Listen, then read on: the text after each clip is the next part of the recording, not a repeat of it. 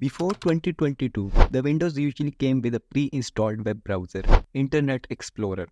But now you find the Windows without any pre-installed web browser. So why the Internet Explorer was discontinued? Today in this video, we will be discussing about what was Internet Explorer and why it was ceased.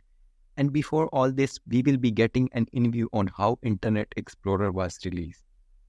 Giving reference to the previous video, the first three versions of Windows from Windows 1.0 to 3.1 before Windows 9X emerged without Internet Explorer.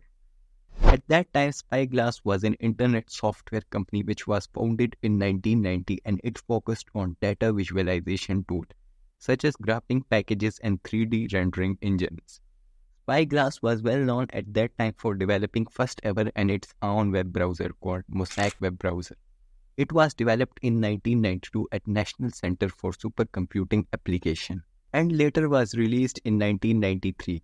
From late 1994, Mosaic lost market share to Netscape Navigator 12 and only had a tiny fraction of users left.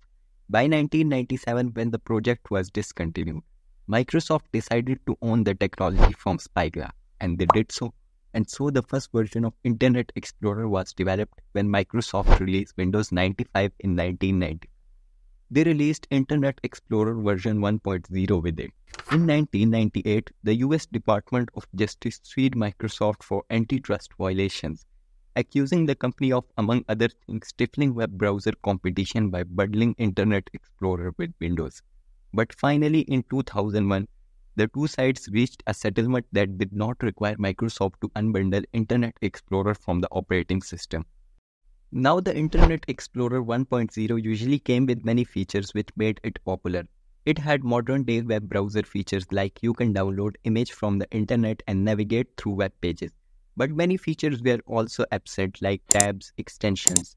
Microsoft upgraded Internet Explorer by releasing its second version in the same year on November 27.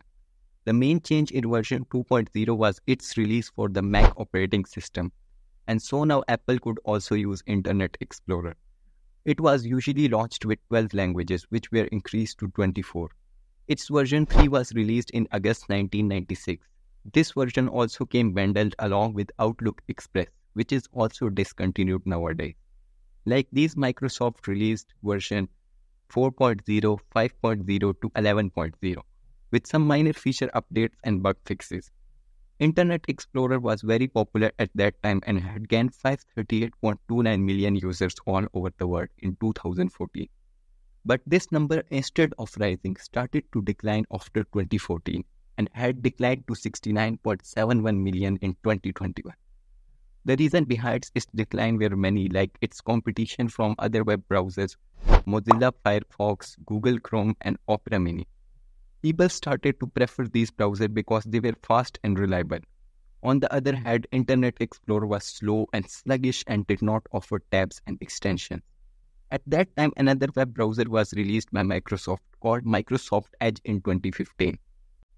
And Microsoft wanted to ground up MS Edge and shift people to use MS Edge. For this reason, Microsoft initially ended all its technical support to Internet Explorer, except its 11th version, which was to be replaced with Microsoft Edge. Finally, Microsoft announced to end its support for Internet Explorer version 11, and the browser that was ruled the Windows was now officially out from the Windows. Although the Internet Explorer is dead in Windows, but still Microsoft Edge features an Internet Explorer mode in it, which can just be accessed by going in its setting, then go to default. Here you will find an Internet Explorer mode, but still after allowing the mode, the Internet Explorer mode option is grayed out. But there's an Internet Explorer test mode in which that option will be available. Microsoft announced that they will enable this mode till 2029. Microsoft will provide a minimum of 1 year notice prior to end of support, but technically Internet Explorer is dead from now and there's no support for it in Windows.